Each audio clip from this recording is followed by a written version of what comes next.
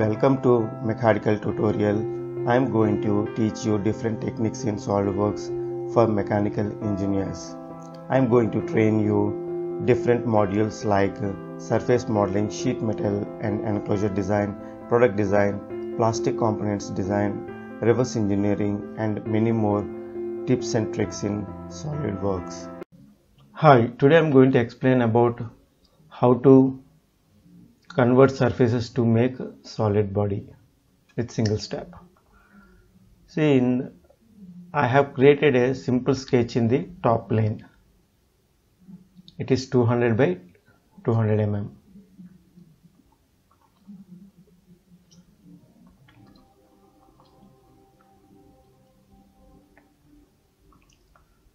And I have created two arcs in the front plane.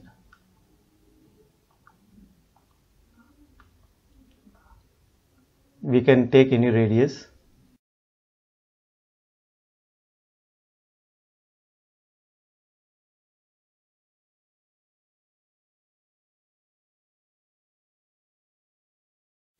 So I have created two more sketches in the right plane.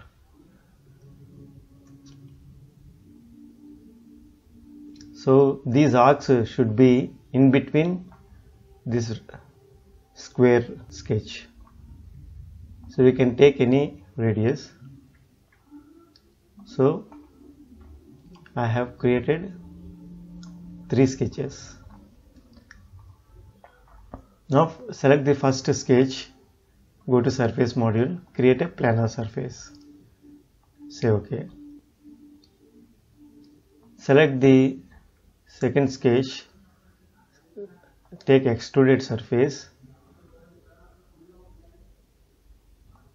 make it 200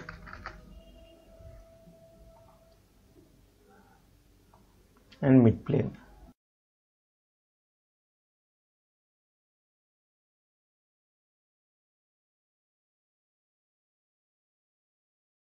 Next, select the third sketch, extruded surface, select mid plane and 200 mm. Say OK.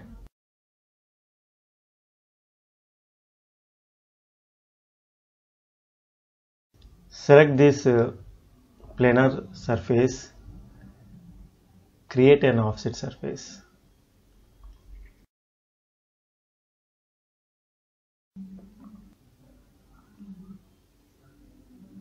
Now let's hide the sketches. See, now it is closed loop. Now usually what we do is we trim the surfaces individually. Instead of that, what we have to do is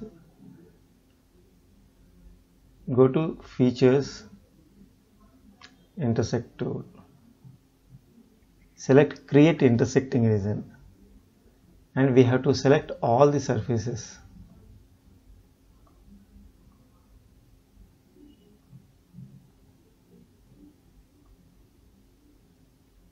And select intersect. So it is showing a intersecting region. So we need this. And we don't want surfaces to see this. So we can consume the surfaces.